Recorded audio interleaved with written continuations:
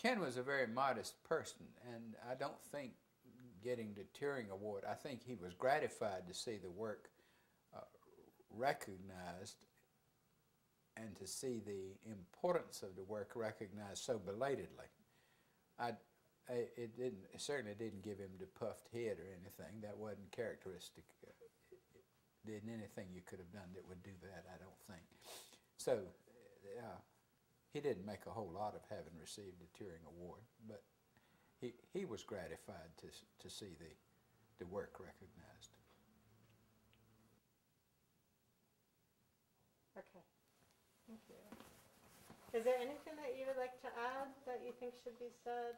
I think I've said I'm pretty well emptied. That's the point. What do you think of my project?